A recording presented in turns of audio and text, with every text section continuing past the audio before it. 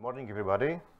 I'm going to start right away to leave room for questions. So this talk is about how to make DSP programming a little bit more open source friendly than it used to be. So the plan is that I'm going to self-introduce myself and my company just briefly. Then I'm going to overview the Linux audio stack for those who don't know it. Then I'm going to talk about Xtensa HIFI extensions, which are DSP extensions used by the firmware on your laptop, most probably.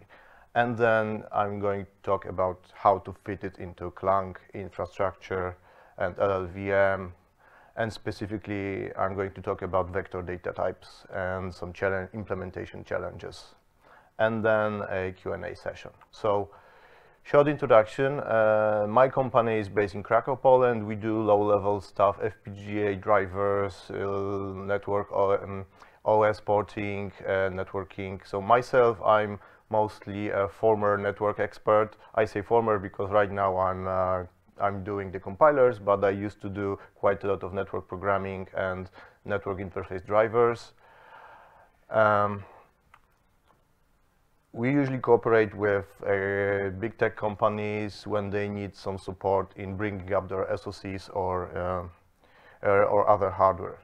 And this work is actually sponsored by one of them. The gentleman on the lower left here. So Google is sponsoring this effort, although I don't represent Google here. I represent my own company. This is a little bit of disclaimer. So the Linux, now let's come to the details. The Linux audio stack, this is a simplified picture, so it's not, it's got not as much details I would like to, but it at least fits on one slide. So the Linux audio stack is present on most mobile computing platforms like PCs, laptops, and Chromebooks. It's present on both on x86 and ARM-v8 platforms, so if somebody has an ARM-v8 Chromebook, it's got the same infrastructure inside. So basically, if you want to play a sound, you've got a user space daemon that is responsible for it. It's either pulse audio if this is a regular, let's say a movie or a song, or if there is something specialized, you've got jack audio for low latency processing. And then there's an ALSA library in the user space, which is an interface for ALSA syscalls. And then in the kernel, there is ALSA subsystem and the other subsystems responsible for driving the whole thing, like DSP platform driver or codec driver.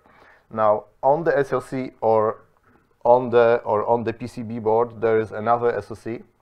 It could be a part of the big SoC or another chip, which has a DSP and the audio codec, which transforms digital audio to analog or the other way around, an analog microphone to sound to digital, right? And the DSP here is usually Xtensa architecture. It's responsible mostly for equalization, echo cancellation, microphone boosting, that kind of stuff. So any PC has a specific frequency response, for instance. So your speakers have specific frequency response, which is strictly tied to your platform, and the producer, the vendor, needs to know that frequency response, and then the DSP needs to adapt the sound so that it sounds nicely. Otherwise, it will be kind of dull, or I don't know, or would lack a bass or whatever, right? So so that's the responsibility of the DSP. Usually, those DSPs have a couple of hundred of megahertz frequency and few megabytes of RAM. So this is that kind of, and a couple of cores. So these are usually multi-core. It could have 2, 3, or 4. And on this SoC, there is usually today you can find a Sound Open Firmware, which is an open source project, and you can find it on GitHub. So it used to be custom proprietary firmware, but right now vendors try to converge to Sound Open Firmware because it's easier for them. So this is a fully open source project, but the compiler that compiles this thing is not open source yet. The Xtensa architecture is kind of unique. So you most probably, if you haven't programmed any DSP, you've never met such a thing before. So it's a multi-core 32-bit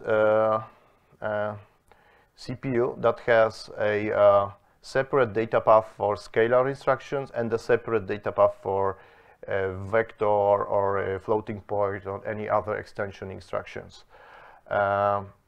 The core ISA, so-called core ISA, is a scalar instructions with scalar 32-bit registers, and it's got basic arithmetics, jumps, function calls, what have you. Now there are ISA extensions to it, and these are mostly Boolean registers, floating points, specialized registers for 32-bit floating points, HIFI, so this is the DSP extension I'm going to talk about, and there are also baseband extensions in some chips.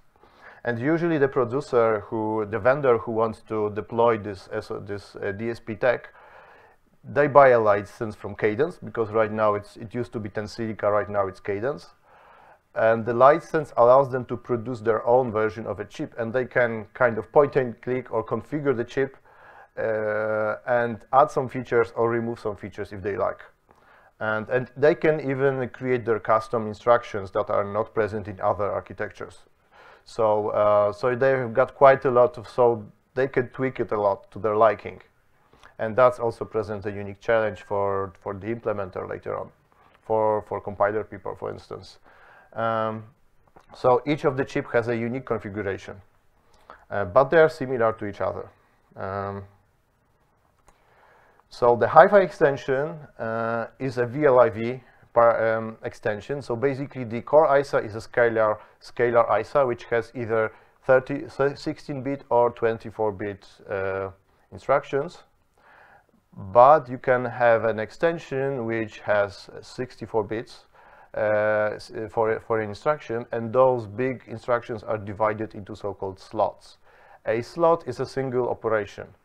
So you can have 3 or from 1 up to 5 slots in encoding. There are actually up to 10 encoding formats for the slots. I displayed only 2 for reference. So this is variable encoding. You've got variable instruction sizes, and you've got variable number of operations inside an instructions. Most of these extensions are SIMD-oriented, so they use SIMD registers. They use saturation arithmetics, which is popular in DSP world. Multiply accumulates. There are fixed point operations, so fixed point numbers. I'm going to talk a little bit about them. Circular buffer support, efficient looping, so extra instructions that make it easier for programmer to make efficient loops. So, you know, those processors, if we go back one slide, they are usually, they don't have any out-of-order execution engine or any kind of instruction scheduler inside. So your big application processor usually has it. So the programmer that programs an Intel or ARM CPU that's running on your laptop or in your phone doesn't have to worry that much about instruction scheduling, so which instruction goes first, which second, and so forth, because this is automatically scheduled by the CPU. Those smaller CPUs are power efficient, and that means that all of the burden is shifted to programmer, actually, and compiler. So you can, the closest to this thing would be would be Itanium, for instance, although Itanium is a high-end, used to be high-end server architecture, but that's the similar paradigm to Itanium.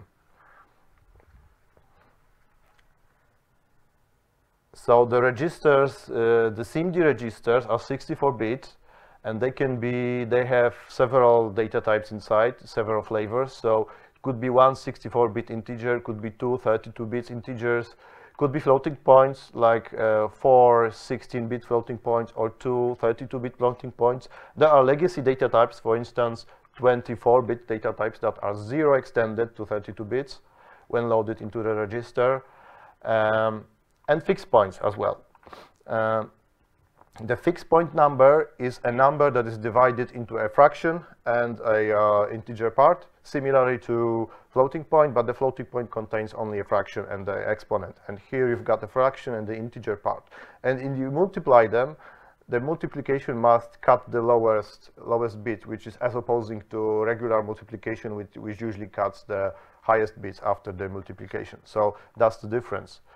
between multiplying fractional numbers and integers. So that's why fractional numbers needs a special instruction and a special data type. There are also Boolean registers. These are working like predicates or selectors. I'm going to show you a code snippet with that. There is a floating point register file, although it's optional because some configurations use the SIMD register as a floating point carrier, and some of them use a regular floating point register file. There are also kind of another additional weird registers, like the register that would help with our non-aligned load stores, because those DSP cannot do that automatically, like your application processor does. And there are, let's say, also kind of weird thing, which is extended precision register for when your arithmetics doesn't fit into 64 bits. I'm not going to talk about that one, but just for reference, there are many weird things. I mean, unusual to a regular programmer, I would say.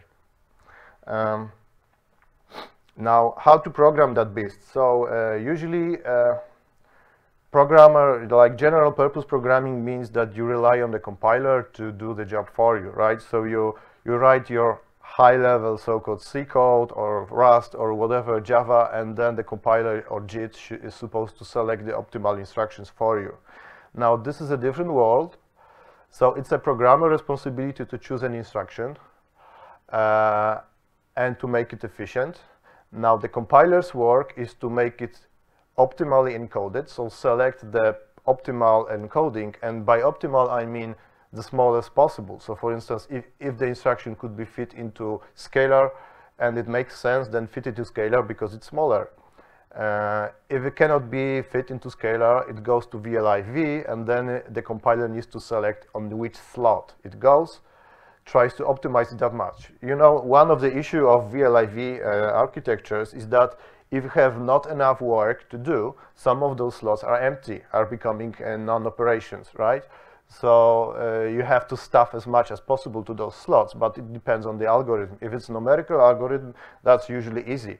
If it's like sequential algorithm with a lot of branches, that usually means that all those slots are empty. So the way you program it is each instruction has a macro. In the header, in the C header, there's a macro which represents the instruction. The macro is translated to the built-in function. So each C compiler has a lot of built-in functions. Usually you do them if you do some special stuff, like for instance, atomic operations in C compiler are represented as a built-in functions, or some kind of weird bit manipulations. And there are quite a lot of built-in functions which are architecture specific. So the built-in function then gets translated into an instruction in the backend. Now the power of the built-in function is that it works like a poor man's template. So basically it's a template implemented inside the compiler frontend. It means that the implementer can do, let's say, a constant check. You can expect from the built-in function to accept, let's say, a constant as a parameter, an only constant, and you can check it in your compiler, which is not possible in regular C code or with the regular C function. So that's a kind of a magic that is allowed for a compiler implementer, but is not allowed for a C programmer, as opposed to C++, right? And there are around 800 macros for Hi-Fi 3 standard, for instance. So there's quite a lot of those instructions. So this is a snippet of the code. This code converts from signed 16 to floating point, converts an array of shorts, basically, to an array of floats. And as you can see, it's just a regular C code with some macros, like this one, which is just loading the loading a SIMD vector of 4 16-bit integers into a sample variable. This is the address, the in variable is an address, this is a constant, this is size of is always a compile time constant, so not a problem. Then there is a float conversion instruction, so it converts from the integer to the float. And then there is a store operation that stores this float value to this address. And again, this is a constant offset. So the problem with that compiler ecosystem is that today the only option for DSP HIFI injection is a proprietary compiler supplied by Cadence. And it works very well, but it's proprietary. It means that it's got quite restrictive licensing. So basically only the vendors are allowed to compile it this day. And it cannot really keep up with the open source tools. So for instance, I think the most recent that I've seen was based on Clang at 3.8.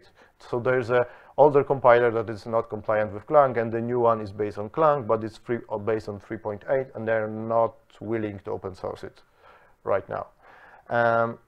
There is also GCC and binutils, but it supports core ISA only, so no DSP extensions.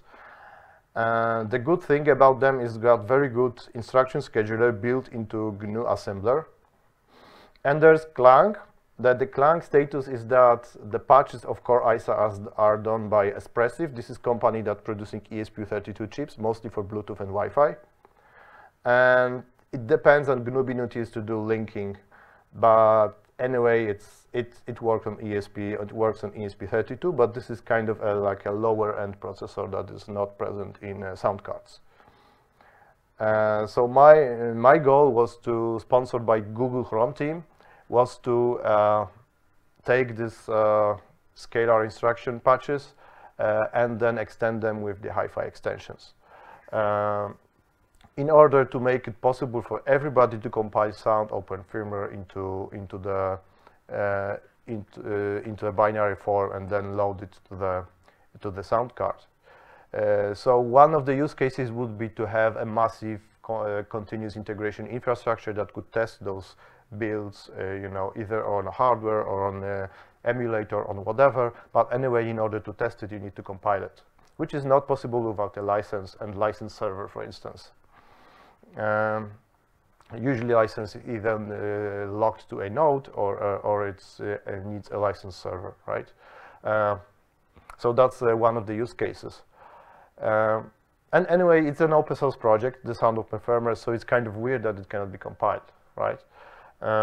So the technical goals are to reuse the core ISA support and then extend it, and rely on GNU and binutils for the moment because they do a pretty good job. So the minimal viable product would just reuse them.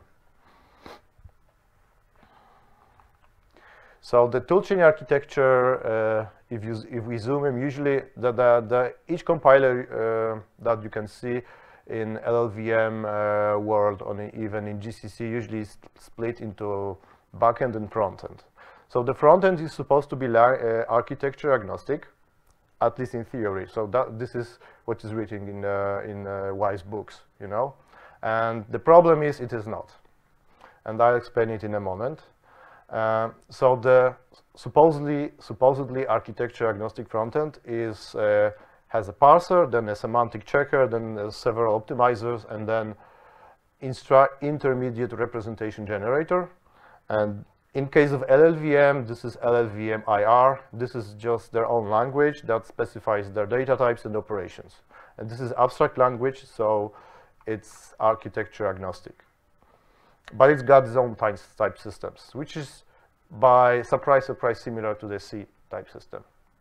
And then the backend, when it comes to LLVM, it parses this LLVM representation into a directed acyclic graph, and then it goes with optimization, legalizing instructions, so it means selecting those instructions that can be implemented in the target machine, or converting to other ones if they cannot be implemented in the target machine, selecting the right instructions, target-specific optimizations like jumps or something, or call trampolines or whatever, and then machine code generation, right? And after the machine code generation, usually goes the linker, assembler and linker, or it could generate directly the machine code in binary form, so you don't need an assembler. In our case, in case of Clang support for HIFI, we're going to need a GNU assembler, so the LLVM bucket would produce a assembly source file here, and then assembly source file would be fed to GNU assembler. It would done encoding and scheduling to VLIW, and then it would go to GNU linker. And as you can see, there are two pieces of Clang frontend which happen to be target specific, which is vector semantics and intrinsics. Intrinsics meaning built-in functions. So the vector data types in C compilers are not part of the ISO standard. So basically, if you're writing a vector variable, it's not a C language by the strictest definition. So what the compiler implementers do, but people want to write vectors, right? They want to write SIMD code not only in assembly but also in C. So so what the compiler creators came out with is the vector extension, and the first one, GCC. So the GCC has an attribute vector size expression which works as a type attribute, and it extends a type to become a vector. So for instance, this definition makes that you've got a short variable, but this vector size is 8 bytes. So it means that there are 4 shorts. So this is so this is a vector consisting of 4 items. Each of them is 16-bit. So this one, for instance, vector size 8, but it's integer, so it means that there are 2 integers, each one is 4 bytes in this particular architecture, and so on. So you create type defs like this, and then you've got your vectors. Now, so this AA underscore is the naming convention used by Xtensa. So you've got a lot of those. So AA underscore in 16 by x4 means that this is a 16-bit integer replicated 4 times in a SIMD vector, and is most likely backed by a SIMD register. Now there are a couple of there are different vector types, but it could be because you could have like F32 vector, which is not a floating point but a fixed point vector. So you can have 2 kinds of integer, either regular or fractional. And it cannot be expressed in any LLVM or GNU or whatever, or C type system. So basically, C programmers and LLVM designer didn't envision fractional numbers as a part of their toolchain. So these are completely opaque to the compiler. The compiler doesn't have slightest idea about fractional numbers. So there are some non-standard operations that Xtensa compiler, the proprietary Xtensa compiler can do, which the standard compliant compiler cannot do. For instance, casting a vector to an integer. It's not allowed in GCC, not allowed in Clang today, at least hasn't been until I got into it. So, for instance, on the upper right hand, you've got a casting operation. So you've got 16 by 4 vector, and you want to cast it to an integer. The way it's done is you take just the lowest element or the first element of the vector, whatever it is, and just copy it to the regular integer, and then you discard the rest. Splicing is the opposite operation when you have one integer and you want to replicate it to the whole vector. Again, not supported by the standard C vector extension.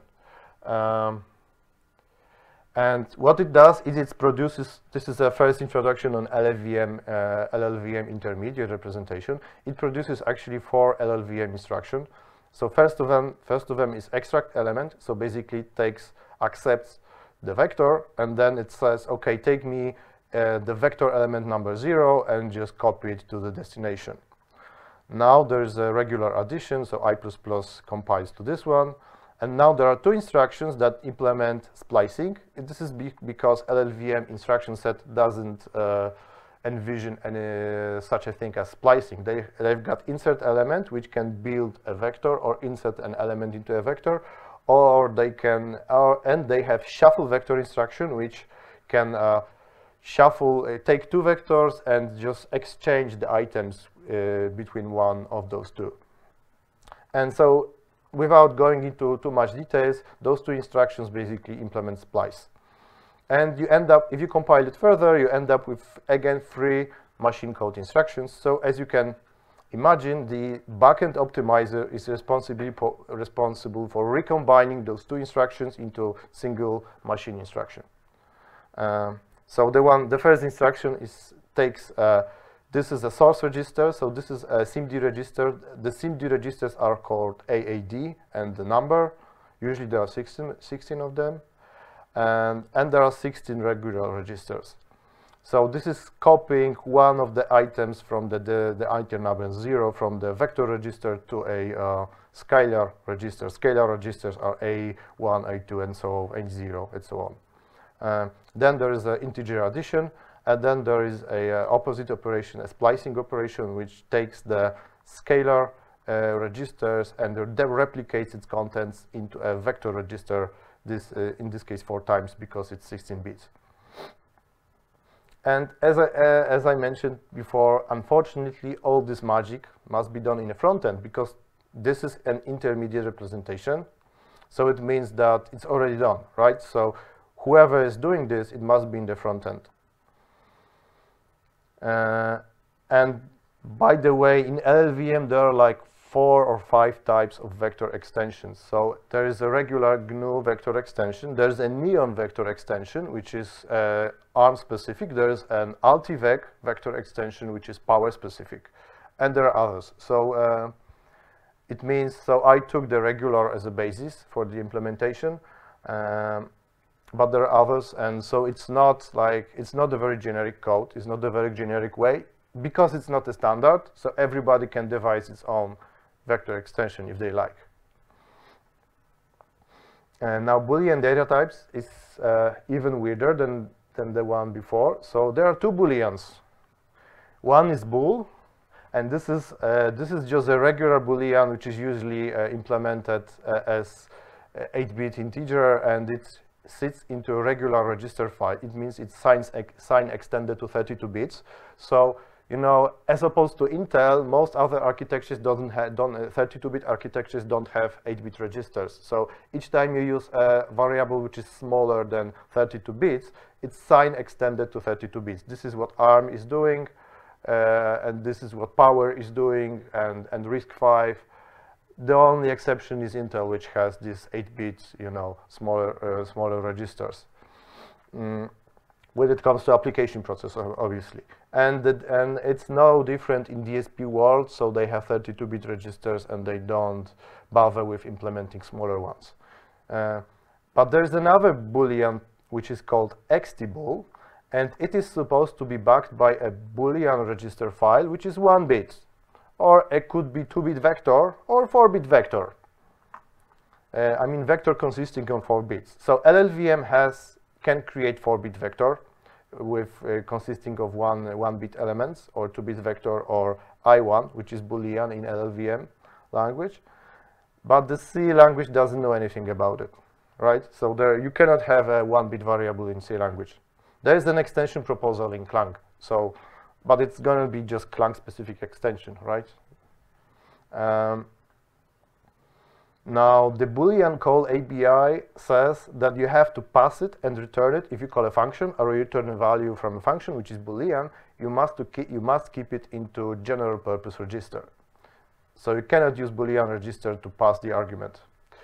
And it means that each time you end the function and you begin the function, you need to begin with 0 extending this to 32 bits and then trunking it back to, So 0 at the entry, you need to trunk it from 32 bits to 1 bit, and at the exit, if you want to return it, you have to again convert it from 1 bit to 32 bits. And guess what? There's no single instruction in ISA that can do one of those operations. So actually, trunking can be done by one instruction, but 0 extended cannot be done.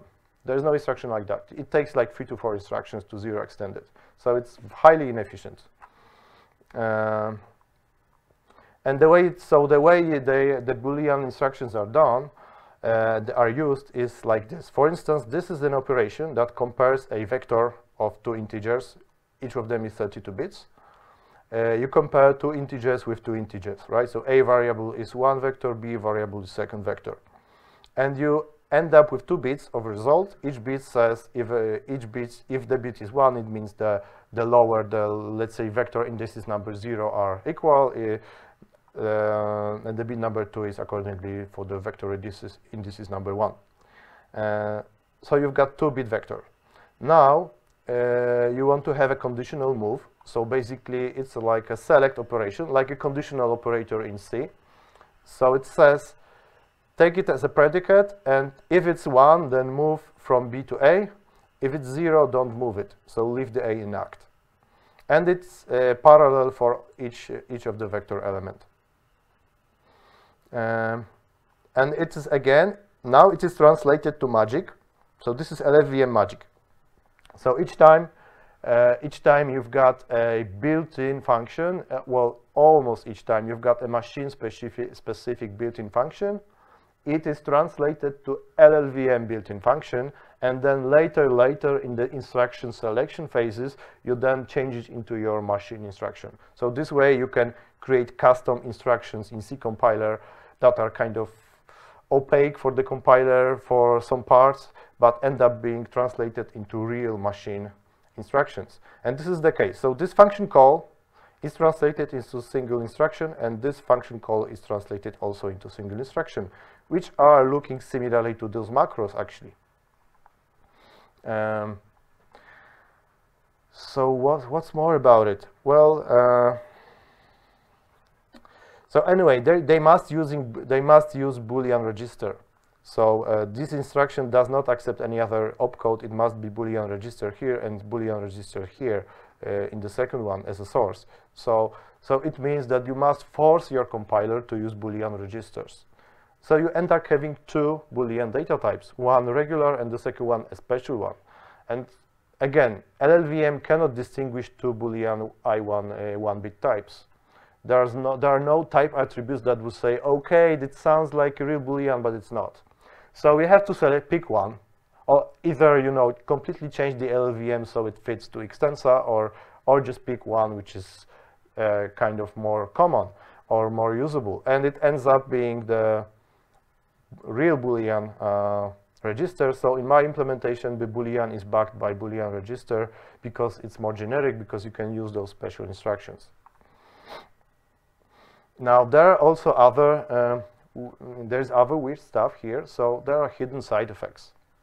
So you've got the operation like this and it's in the manual to the Xtensa, and you've got output variable here passed by pointer, but you also have an in-out variable here passed by double pointer here. I mean, that's the explanation, which means that you send the input variable, and then it's modified inside, right? And then there is an immediate argument, so mean it's constant. But the macro is not using any pointer casting here. So this is not a pointer to integer. This is just an integer, and this is also a pointer, not a double pointer, not a pointer to a pointer, but just a regular pointer. And it has to be magically translated into a built-in function which takes those pointers. And then it's again translated into an LLVM built-in function. But the LLVM built-in function doesn't use pointers here, but is just producing the new result and cast and writes the new result to the pointer variables. So this is because the real instruction cannot be represented in LLVM as just with a side effect. So basically, instruction definitions in LLVM cannot have side effects. It means that it cannot have a register which is an input and an output at the same time. If you have such a situation, you have to translate it into a dummy, like kind of virtual operand. One is for input, one is for output, and you have to say to LLVM that these 2 operands are in fact one operand in machine code, but they are used in a different manner. So that's why we have to do this weird kind of translation. And so this is similar to a C++ reference type or a Pascal var argument, but in C language there's no equivalent. And in LLVM also. So it breaks C standard. That's so using without if I didn't use this pointer, I would break the C standard. And this is what the Xtensa compiler is doing. If we go back to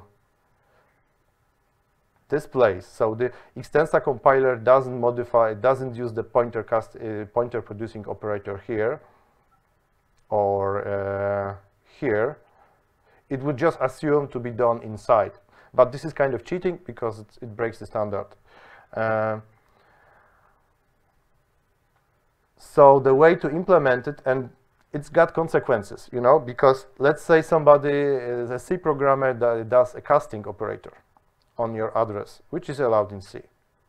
If you have a casting operator, you've got an R value. R value, by definition, is a kind of temporary value that cannot have a memory address. So basically, if you have something like this, you cannot do a pointer casting on it. So then it gets translated by the macro preprocessor to this one, and this one produces a compiler error. So that's why having a hidden side effect is a bad thing. And there's no escape route. So the only thing to do for the open source implementation is to just not allow it and ask Sound Open Firmware engineers to just not use such constructs. That's it. And the way to overcome this is, of course, to produce a new variable after the casting, and because you've got the new variable, you can take the address of the new variable. So in order to summarize it, there are a couple of challenges for such unusual architecture. So we have to upstream a new vector type at some point, because the HIFI vector is not the same as GCC, or we have to just abandon all the extensions that are not standard, like casting and splicing, and just ask the developers to stop using it. So either this or that. Currently, it's a hack. So basically, if I see the architecture is Xtensa, I just use a different semantics. But when I'm going to upstream it, I cannot use that hack. So the detailed explanation of the vector extension is here on this address. I highly recommend it to everybody who wants to use vectors in C. Fractional types, another challenge, because they cannot be represented in the compiler infrastructure, so they have to be completely opaque types, and then no implementer can rely on the fact that if you add 2 fractional types, you would have a fractional result. You won't. Boolean types, again, weird beast. And there are departures from C standard, like those side effects. So the general solution would be that, so by the way, this project is kind of very close to upstreaming, so it's not upstreamed yet, because of those dilemmas, among other things. But the general solution would be to just devise a new open source Xtensa coding standard that is compliant with C, without these most extraordinary extensions that, you know, cause problems for the regular compiler. And apply the new standard for the code, hopefully so that it's compatible with the Xtensa proprietary compiler as well. Perhaps in the future, those 2 compilers would kind of converge. And the key takeaway from this presentation is that standards do make our life really easier. So you heard it yesterday in a keynote, and that's really true even for such a specific task like this one. So all of the pain that I had was just because the vectors was not part of the standard. And because it was not part of the standard, everybody did the vectors their own way, right? ARM people did their own way, Xtensa people did their own way, and the GCC did their own way. And side effects are terrible, and that's the second thing. And especially like surprising side effects that were not supposed to be there. When the language says there are no side effects, you should not introduce any side effects, right? Don't break the standard. Now, another takeaway is that it's not the ideal world. So C frontend has plenty of architecture-specific spots, which has to be addressed anyway, again, because it's not part of the standard. If it was part of the standard, it would be architecture agnostic.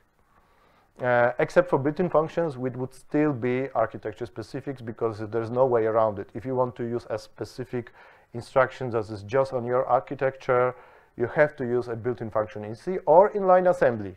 But both ways are not portable, right? So either this or that.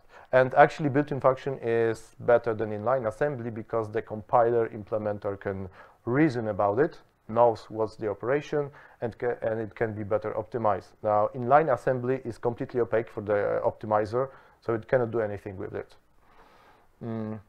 Almost. Anyway, LLVM type system is flexible, but not flexible enough for Xtensa, not good enough.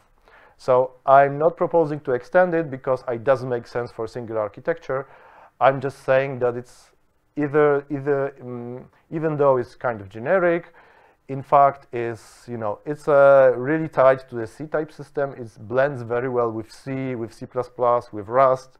But if you have something unusual like fractional number, it doesn't fit, right? So and the bad thing about it is that opaque values that are not cannot be reasoned about inside the compiler cannot be optimized by the compiler. So you could leave the opaque type, like a type that has different bits representation, but it cannot be optimized.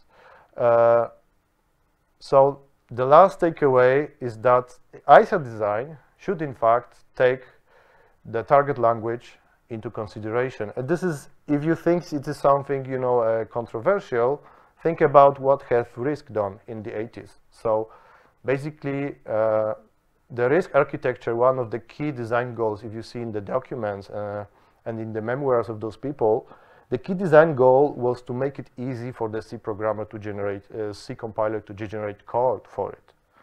So it actually makes a lot of sense to think about C programming as a kind of common language for system programming and create an architecture which is C language friendly.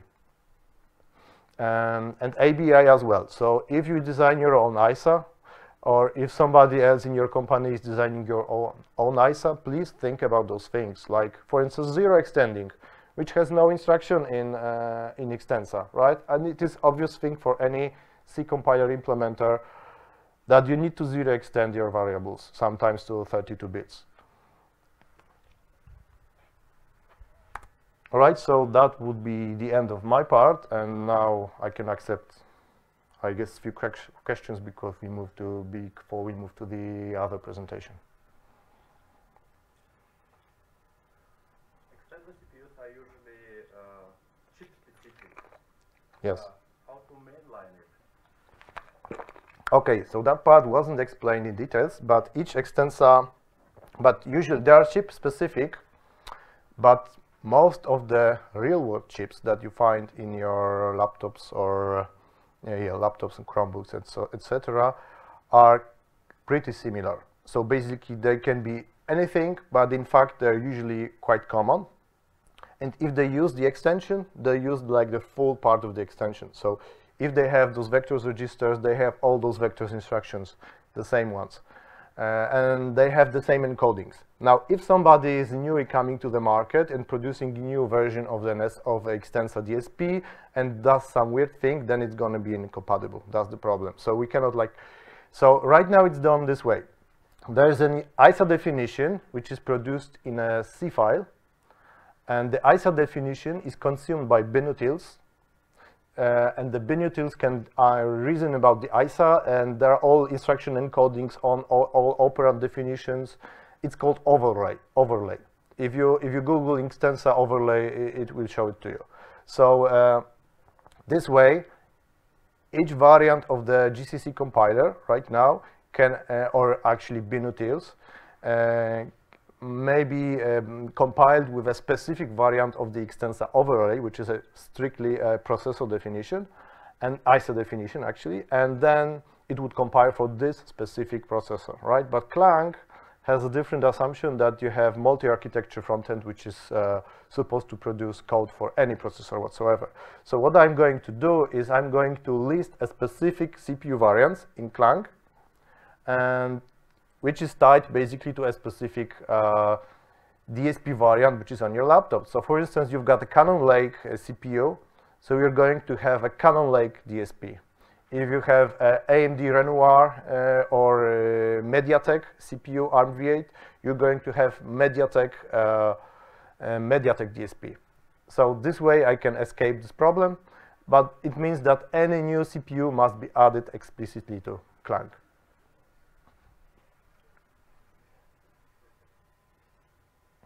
Yeah? If I understand correctly, before you started, the state of Xtensa in GCC and in Clang was more or less equivalent? No, it wasn't. So the GCC had in GCC it's upstreamed, so it's like higher quality, I suppose, because it's already in the mainline and maintained. and in Xtensa it was not yet accepted to the mainline. So that was patches. So I suppose there might be some bugs in there, right? So the code quality might be a little bit lower because it's not yet accepted, so people were not actively testing it, I suppose, at least not as many as when it comes to GCC. But so then why did you choose to implement it on Clang instead of GCC? Oh yeah, I was expecting that question. That's a good one. So that was a choice of my sponsor, basically. So they preferred Clang because they are heavily relying on Clang infrastructure for other projects. And if you happen to be on a C++ conference, there's quite a lot of talks about C++ and Clang done, let's say, by a guy named Chandler Caruth. And this guy is a part of ISOC board, and is also a Google employee. So they invest heavily in Clang infrastructure, and that's why they chose this one. Yeah? In general, compiler optimization should be good, but in a technical case, it's not work right because there is a lot of special command or syntax in the technical. Will you try to first use the compiler optimization or? Okay, so I've got, yeah, so let me, can I answer this question offline because I have got a signal from the staff that I should stop right now. So we can talk about it in a moment, all right? Thank you, guys.